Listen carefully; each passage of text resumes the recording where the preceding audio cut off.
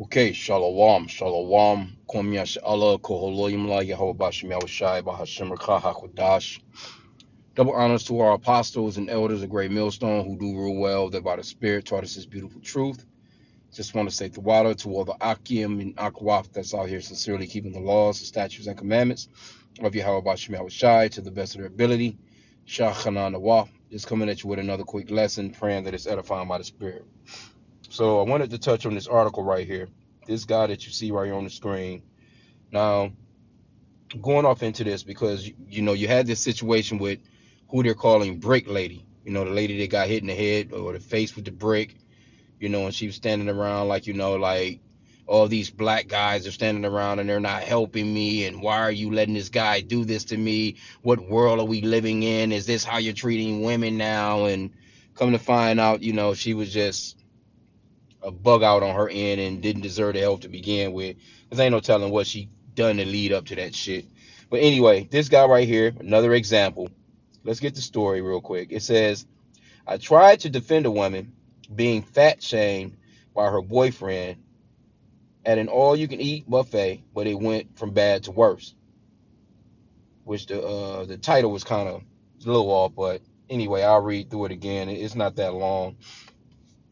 It says a man was left stunned when he heard a girl being fat shamed at an all-you-can-eat breakfast buffet so much that he tried to step in to help. JP is currently on holiday in Rome. Now, mind you, he's out of town. He's not even from this place, Rome, Italy, and explained that he had gone to get breakfast when another couple walked in. Right? They had the scene of the pastries. Who knows, man? I mean, if this is a true story, then this guy's out of his damn mind. It says the girl is very, very thin, whereas the bloke has got a little bit more meat to him, but an incredibly unexciting human to look at, whereas the girl was very pretty, he said in the video on his TikTok page. She glances over at the croissants and cream-filled thingies and the pastries on the breakfast table and goes, ooh, that looks good. And he looks at her and goes, you can't eat that, you're going to get fat. Raising his eyebrows in shock, JP said he could see the moment of disappointment on the girl's face, so decided to try and defend her. I look over at him and say, excuse me? What the fuck what the fuck did you just say? He recalled and he goes, oh, I'm so sorry, I didn't mean to disturb you. I'm like, no, you didn't disturb me. But what did you just say? She can't have the croissants because what? The motherfucker, without flinching, looks at me and goes, oh yeah, you know she can't eat that because she has to watch her weight. JP then unleashes his epic comeback as he told the man, I said, sir, you want her to watch her weight while she, me, and everyone else who had the misfortune of looking at your ugly mug wants you to be better looking. None of which is going to happen today. I mean, he's out here looking like the old fucking puppet trying to tell this young girl that she can't eat a fucking croissant. concluding his video, Salakia. After revealing he wanted to hang the man from a third-story window by his toes, JP said, here's a lesson. Princess Fiona was a big girl. A princess, but a big girl nonetheless. You have your croissant, my babes. People were quick to praise JP. See, here you go. Here you go with that. See, this is that woman's world shit. That queen of heaven shit, man. People were quick to praise JP for his actions in the comment section, with one writing, I feel I speak for all the ladies. We love you. Thank you. I love you. Another one said, it says, I love you. Thank you for saying something. Another added. It doesn't matter what a person's size. No one has the right to tell them what they can eat. If I want that lady, I would have this person says, if I was that lady, I would have hugged you on the spot. A third gushed. See? And then you go into the comments, it's kind of mixed. You got some people like, yeah, he should have mind his fucking business. You got people that's just, gushing over the guy as well, with their comments. So, my thing is you're out of town. You willing to, get beat up, go to jail possibly in a whole nother city, a whole nother damn country for a woman that you don't even know over some shit that the guy wasn't putting his hands on her. And even if he was putting his hands on her, you should just call the police. Get assistance. Mind your damn business. You're going to get lumped up, or possibly, you know what I'm saying, you hurting this guy to the point where you're going to jail, possibly being sued, because other countries, they got a little different laws, you know what I'm saying? So it is what it is. But let me just grab a couple scriptures, because like I said, when it comes to stuff like this, you got to kind of, man, you just got to kind of just leave it alone, man. You got to just, you got to just let shit be, man. Over a damn croissant, shit, man, I wouldn't have gave a damn. Hey, that's his woman. Salakia. Shit, a lot of men need to be telling their damn woman. You know what? If some of these 300, 400 pounders walking through Walmart, hey, look, babe, you need to stay. You need to just chill on that for a while. You getting, that's love. It may seem harsh. Oh, he's fat shaming me. He thinks I'm fat. Like, well, shit. When you gain weight like that, it can be, you know, unhealthy, man. I mean, shit, if somebody is telling you something that's unhealthy, I mean, something that can save you or to keep you from going through an unhealthy ordeal, then you should be taking that advice as love. Nope, not here in the Americas. Not in this world. Not in this world. Oh, hell no. He said what? Because Lizzo is the new glamour look shit. This is Proverbs 26 and 17. He that passes by and meddleth with strife belonging not to him is like one that taketh the dog by the ears. And we've been, telling, that, hey, the brother's been going in on this, man. Hey, look, when it comes down to women, men, children, whatever the fuck in the public, hey, leave that shit alone. You don't know the whole total situation on it. Hey, because people out here bugging the hell out, man. People out here bugging the hell out. I mean, I'm not saying stand and be a damn statue in every situation. Use wisdom, though. Something like this right here, I never would have said nothing to that guy. I probably would have snickered and giggled at the shit, you know what I'm saying? I wouldn't have said nothing to this man. You telling a grown man, you step into a grown man like, what the fuck did you say? Got nothing to do with you. That could lead to anything, man. Knives out, gunfight. Come on, bro. That's not wise right there, man. That's not wise at all. And the reason why you get so much praise, well, let me get this real quick. You get all that praise from these women because they think this world is a fucking movie, and all these movies show some fucking guy being Captain Saberhole, running and trying to save some woman, man, that don't deserve it. Seriously, man. These people out here think they living in a damn movie. Some damn enchantments, man. Jeremiah 31 and 22, it says, how long wilt thou go about, O thou backsliding daughter? For the Lord hath created a new thing in the earth. A woman shall compass a man. But see, men are starting to get to a point now where they just like, man, men don't care no more. Esau Edom, the so-called white man, he has made it to the point where nobody cares about nobody now. And that goes off into that Matthew. Let's get that Matthew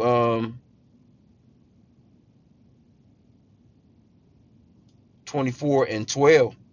This is one of the things that Yahushua, which the world ignorantly calls Jesus, spoke to the disciples about, because they asked him what will be happening in the end days, just before his coming. This is one of them. Matthew 24 and 12. It says, and because iniquity shall abound, the love of many shall wax cold. And that's what you're seeing out here. So that love of many is waxing cold. These people don't give a shit about you. You step into somebody these days, man, and they don't know you. Talking shit, questioning them, because people don't like to be corrected. They don't want no reproof. They don't want no discipline. They don't give a shit about no order. This place is all out of order. It's completely chaotic, and it's not going to get any better until Yahushua comes back, until nukes hit this place and a new kingdom is set up. All this shit that's going on that you see is going to get worse and worse and worse and worse as time goes on. It's not going to get no better. So you might as well chill. especially when it comes to complete strangers, man. You had to almost chill. It's people out here killing their own people. Matter of fact, you know what? Damn, I may not even have. Let me see. Let me go back. Let me go in here. Let me go back in here. I see. Salakia. Fuck. It's trying to sell me some shit.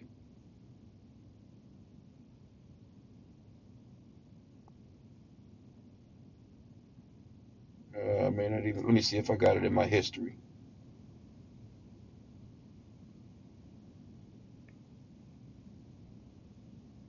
No, I think it was another phone that I may have looked at it on. But anyway, another a young lady here, little pretty little lady too. She ended up getting shot trying to break up a goddamn fight in a restaurant. That didn't have nothing to do with her. It wasn't her that was fighting. It was a whole nother set of people, and she tried to. Come on, bro. You gotta leave that shit alone. Whew, crazy man. Estranged husband who rammed his wife with an SUV and stabbed her while their kids were in the car pleads guilty, man. Look, people out here bugging the fuck out. Y'all better leave these crazies alone, man. I wanted to try and find that one story. They was talking about how she would help anybody, and how basically her parents would have to tell her, don't just stop and ask someone if they need help if you see them on the side of the road, because they were saying that's the type of person that she was, that she was really helpful. But you got to use wisdom out here, man. You can't help every goddamn body. But she was in a restaurant trying to break up a fight when she should have been minding her own damn business. If it was getting out of hand, hey, check please. Let me get my check. Let me go ahead and bounce. Because I can tell this shit is about to get out of hand. But you got people that sit around, man, and they want to film every damn thing. They want to record every damn thing. You know what I'm saying? Gotta break out the phone. I need this for my Instagram. I need this. This is gonna be great footage. I'm gonna go viral. TMZ gonna pay me for the footage. You see? Here you go. You got a 2,500 reward offer for helping find a 12-year-old girl missing from Detroit East. And this girl been missing for a minute. 12 years old. But guess what? She stepped out of the house on her own. So she was out. She was going somewhere to be naughty. Now they can't find her ass, and she probably somewhere chilled out with some old ass dude knocking her down. I mean, come on, bro. Or somebody done sold her ass into that trafficking ring. I'm telling you, man, this place is getting crazy as hell, man. This cop right here, Maryland officer suspended after video shows him getting into the back seat of a patrol vehicle with women, and of course his wife is, she's so distraught. I seen the video too. He all kissing on her and shit. She goes to the back and opens the back of the door, and they slides right on off in there. So that lets you know where your taxpayers' money is going.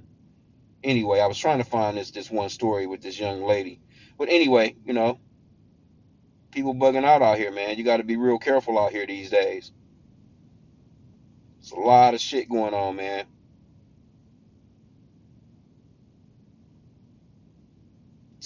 Man, yeah, I'm not seeing it, and it was right at the top of the thing too, right at the top of the list. But anyway, I mean, you get the point. I mean, hey, we gotta, hey, watch it, hey, man, watch yourself out here. You see a woman getting her ass whooped, it's best if you want to help, call 911 for her. Make a quick call if you're feeling that type of way. But you stepping in, don't do it. Like this girl right here. You remember what about a month or so back? This chick right here, Carly Russell, ex-boyfriend says they had a little argument before she went missing, but nothing. Basically, he's saying but nothing to kidnap yourself over. This chick had everybody out here thinking that she was fucking kidnapped, bro.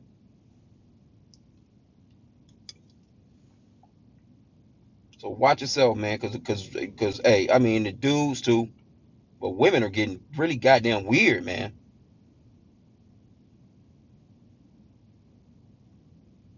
Yeah, they're not showing that story. I could have, Googled it or whatever, but it is not necessary. But it's a lot of, like, hey, when you scroll through the news and you see the type of shit going on these days, man, people out here bugging the hell out, man.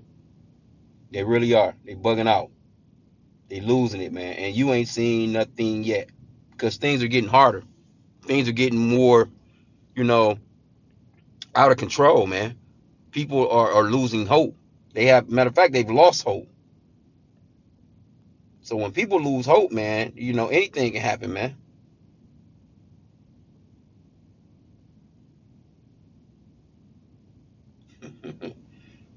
McDonald's customer says it sold them lab grown meat and chicken sandwich. Who knows? Probably. Who knows? That's why we tell you, hey, don't even, hey, fuck them damn restaurants too, man. Go ahead and pray to Yahweh Bashim Shai where to go and get your food from, and go shop, man. Do the best that you can. You know what I'm saying? Go shop. Get the freshest ingredients that you can possibly get, and come to your house and cook food, man. Fuck going out to these expensive ass restaurants. You sitting there one sitting $25. That don't even make no sense, man. $25. It don't get you a whole lot in the grocery stores, but it gets you a whole lot more than just sitting there with one sitting. Shit. Grab you a couple of canned goods. Some damn potato, whatever. Bag potatoes, some onions, you know, a whole chicken or something. You gotta get wise, man, out here. You get you a big ass turkey, and bust that bitch down, man. and make dinners out of it with sandwiches. Hey man, you gotta use some wisdom out here, man. Well, I seen this yesterday too. 13-year-old threatens to stab her family after inappropriate posters were taken from her bedroom walls, and they took some drugs out of her room. She was mad about her dope and her posters and went and stabbed her dad. About to stab her damn grandma. Damn lady, I'm telling you, man. Through. Yeah, I'm just kind of scrolling through the spirit, but I'm gonna end on out, man. I wanted to really grab that one with the young lady, because she was a nice looking young lady too. But hey, you trying to help, you can't help every damn body. You gotta mind your business. When you see shit about to get out of hand, up, that's my cue. That's my cue. I'm out. Check, please. Here you go at a whole another person's table. Come on, bro. People don't like that, man, because they'll turn that anger from the person that they're angry with right on to your ass, man. And that's why that scripture goes off into matter of fact, let me get it real quick. I mean, it's not exactly going with it, but it kind of reminds me of this. Let me see here. I was worded.